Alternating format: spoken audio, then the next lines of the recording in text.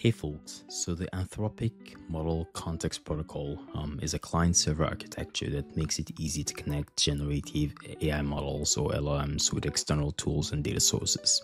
And so if you've ever built any LLM application, you sort of get the sense that the level of value that this application provides is really tied to the amount of tools that the application can use. And so for example, if you were going to build the ultimate assistant, you'd want it perhaps to things like help you manage issues on GitHub, perhaps connect to Slack, read messages, sort of triage that, summarize that, or even create files and put them on Drive. And the core idea is MCPs are sort of meant to provide some sort of gateway or standardized protocol or architecture to sort of connect with a set of these tools and sort of integrate them with your AI application.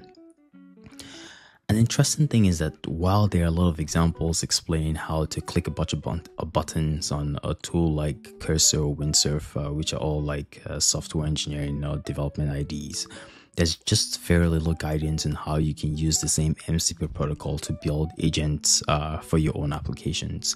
And so in this video, that's exactly what we're going to cover. So we're going to cover three things.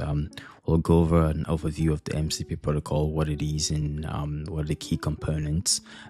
We'll sort of go over some code showing how to integrate it with an AutoGen agent. It's actually really simple. You can do that in about 2 lines of code. And then at the end, stay till the end because I'll sort of talk about some of the current limitations I see with MCPs and why I personally will not be using them to sort of build applications at the moment.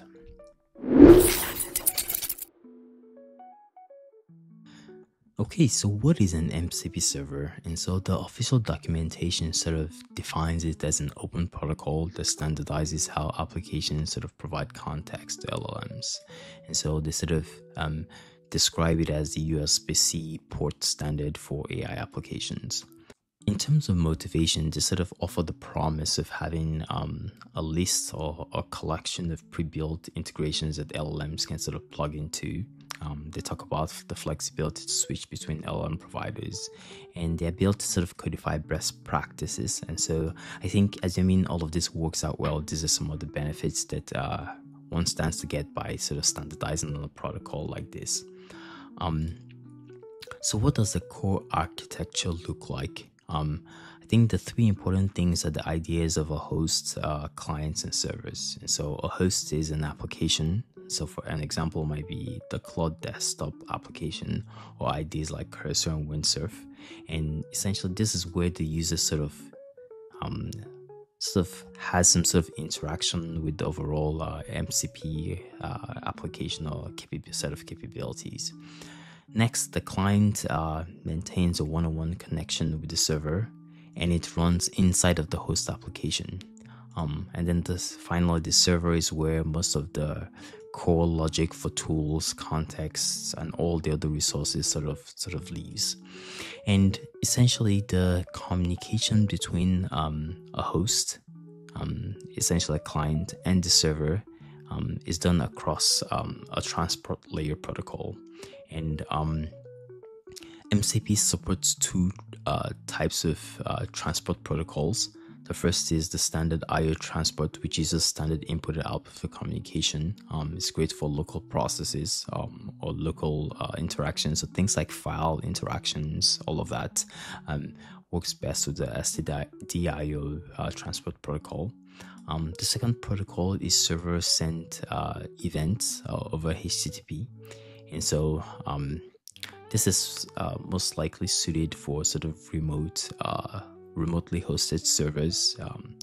And I believe that like tools like service providers like Composio sort of mostly provide MCP servers that run over the SSE protocol. So I think these are the most important things to sort of learn or understand as background behind MCP. And of course, all transport protocols use JSON RPC 2.0 to sort of exchange messages. As a developer, most of the time you probably never need to sort of interact at this level, the JSON RPC level, and most of the time you just need to make a decision around using STDIO or SSE transport protocols. Okay, so I have a notebook here, and what we're going to walk through is some example code that shows how you can define an MCP server and connect to it. Essentially, make the tools on that MCP server available to your agent in AutoGen. The first thing we want to do is install our dependencies. So here we're going to install the AutoGen Agent Chat API. And next we're going to install the AutoGen extension package with the MCP extra. So this just installs the MCP SDK underneath. Next, we're going to be integrating the MCP fetch server, which is an example reference server that's published by the Anthropic MCP team. And the way we're going to implement that or install that is using the UV tool. So this server is written in Python, and so we're going to use the UV tool. So the way we do that is we run UV tool install MCP server fetch that gets installed.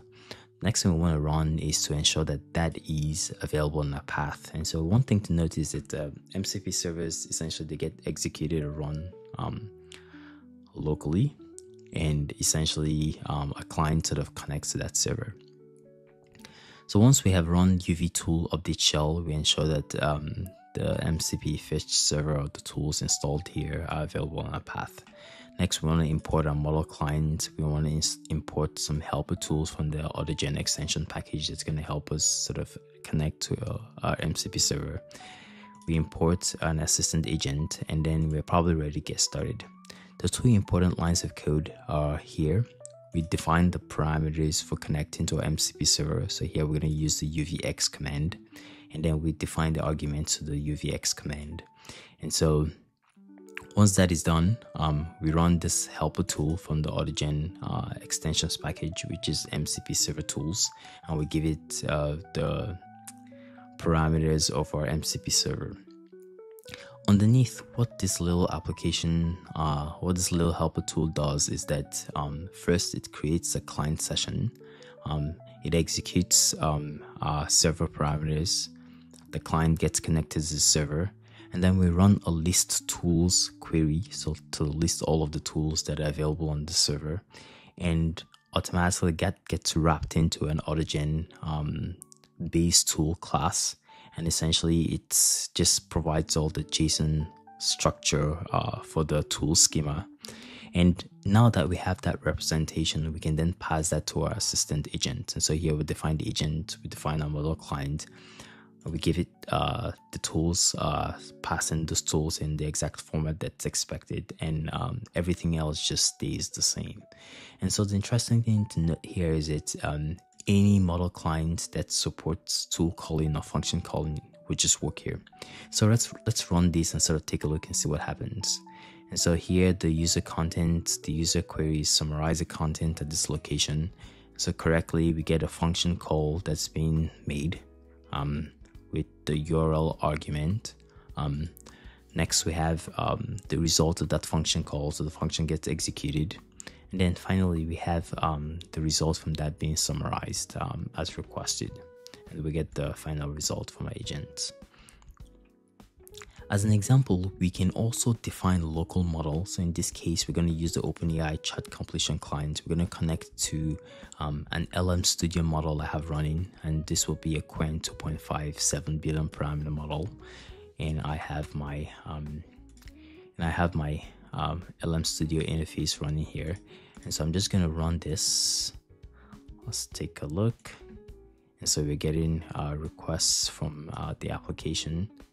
And so correctly, we see that we have a function call. QWEN 2.5 is a really strong, capable model. It's able to run a function call.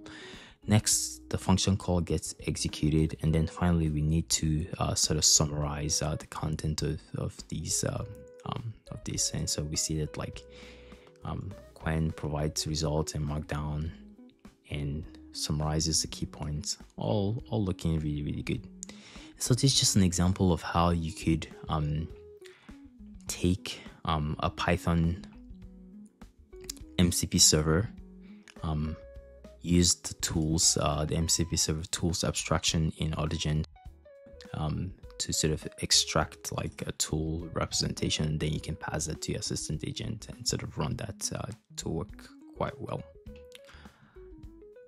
So after spending some time reviewing the documentation for MCPs and sort of looking through the reference implementation, my feeling is that MCPs are still very early, and so for that reason, it's just not something I'll be investing a lot of time in, at least for the moment. And here are like three high-level reasons why. And so one of the reasons is that most of the examples are sort of geared towards integration into the Claude desktop application. Of course, the examples of using these things with Cursor and Windsurf, which are like software development IDEs. But what's really missing is a focus on integration into any arbitrary Python LLM application.